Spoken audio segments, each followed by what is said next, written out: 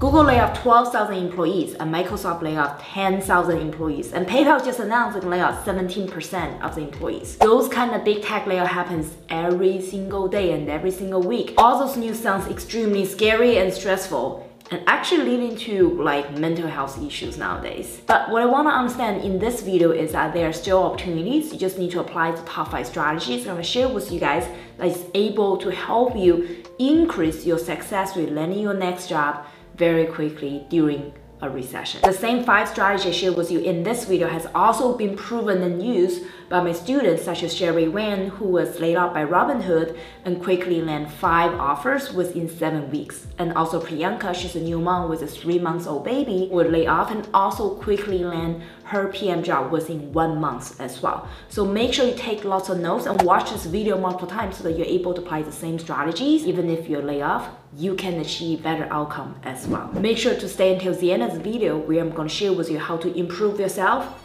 and zen yourself during high stress.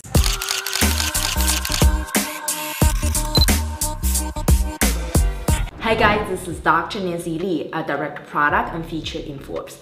I've helped 100 people land their dream PM job offer in FAANG companies and unicorn startup and continue to get promoted as a product leader. If you're interested in product management course, please go to pmaccelerator.io to learn more. To learn the most effective way to become product manager, please make sure to subscribe to our channel and hit the like button so be notified every time I turn on a new video every Wednesday. Now, strategy number 1, don't blame yourself even if you were laid off, because mental health is a foundation for you to push yourself forward to land your next job. First of all, let's understand the meaning of layoff. Layoff means that the company reduced the workforce of the employees, but it's independent of their performance, which means that when you are laid off, it has nothing to do with you being a good employee or bad employee. It's all about the economy, the recession. So you should be proud of yourself instead of getting depressed, feel like you don't worth it, because the economy situation is totally out of your control. What you can control is what you can focus on. And actually, I'd love to share some personal failure because I personally went through 2 economical downturns. One is 2008 recession. The other one is April 2020, the hiring freeze at the beginning of the pandemic. I literally let my mind took over me, even if I had all the skills I needed to land the next job. For example, during the 2008 recession, all company lay off employees. At the time, I also needed H-1B sponsorship, and I just graduated with my PhD program, and I felt like there is no opportunities for me because I had no experience, no visa, no green card, and limited time for me to land a job. Guess what? I started to become very depressed, feel like I don't worth it, and I end up hurting myself. It's crazy. So it's just like walking on the street, trip myself, and I end up went to interview on crutches. You can see the pictures here, right?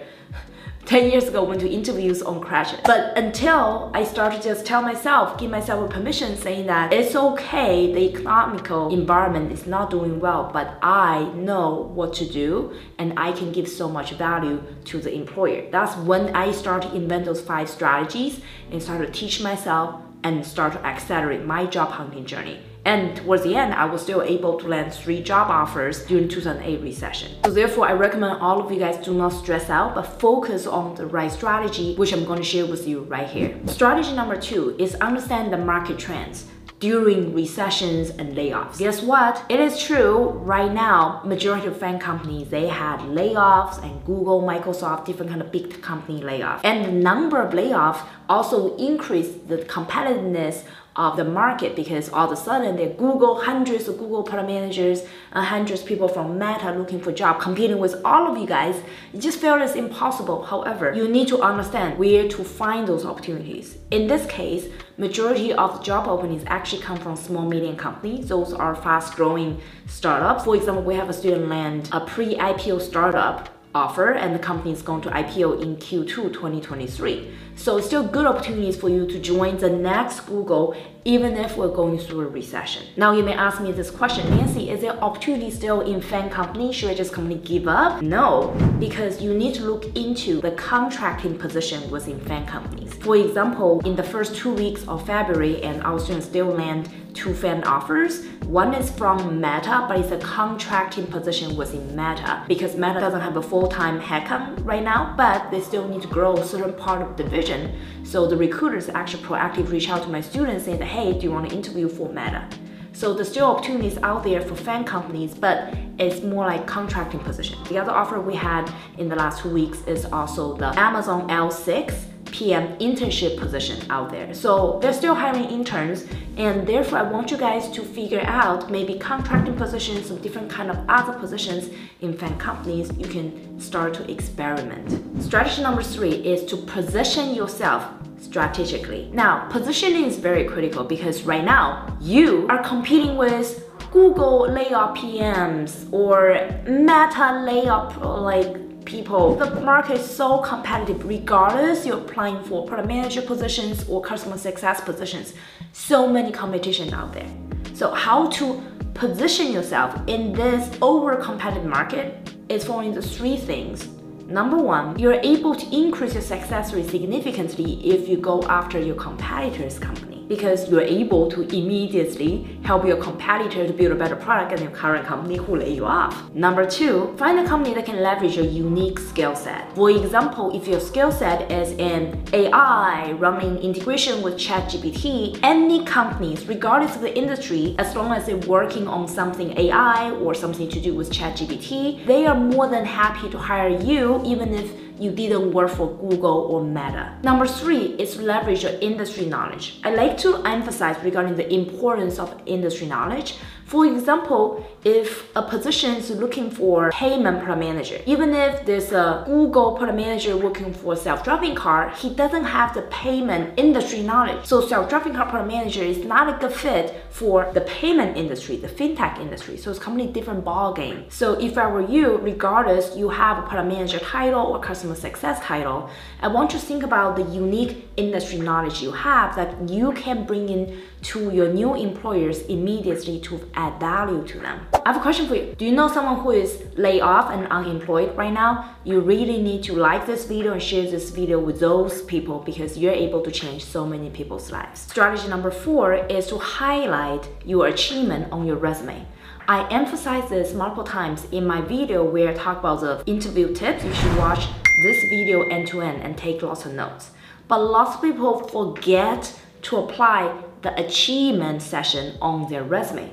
On each of your resume, you should describe your resume as achievement section and roles responsibilities. Most 99% of candidates only talk about roles responsibilities, forgot to talk about their achievement. Let me give you specific examples regarding what kind of achievement you can write on your resume. Launch 3 million worth of e-commerce products in collaboration with Fortune 500 companies within 6 months. Reduce product launch and onboarding timeline by 51% after prioritizing backlogs and new features with engineers. If you do not put those kind of achievements, you cannot stand out from the competition. So therefore, I recommend everybody to go to this website where you're able to download the Killer Product Manager resume template that been used by 7,000 product managers to enhance their skills to get way more interviews than other candidates. Make sure to go to this website, and also I'm going to link it in the description as well. Strategy number 5 is find a coach to provide customized advice. When there's a lot of stress going on, it's very important you need to check in with someone who are much more experienced than you and tell you what went wrong in your job application process. The third-party validation is help you to guide you through the process to understand what went wrong. And actually, if you continue staying in the same level without improving yourself, it's very risky because you are eventually running out of time and running out of opportunities. And the importance of having a coach is also going to help you to improve your mental mindset, because a good coach is able to motivate you, build your self-confidence, and tell you that you're worth it, and this is reality, and here's a room for improvement, and you are able to make it happen. And I personally invested $32,000 in coaching last year to help me to improve my mindset and strategy. So therefore, I recommend all of you guys to find any paid coaches, non-paid coaches, and to continue to help you to survive in this upcoming winter. If you're interested in coaching, make sure to go visit our website, pmaccelerator.io, to learn more. If you have any upcoming interviews, make sure to watch the sample interview questions playlist right here and get ready to nail those interviews. Make sure to like this video and subscribe to the channel. I wish all of you guys good luck in your upcoming job hunting journey. Keep me posted. This is Dr. Nancy Lee from pmaccelerator.io.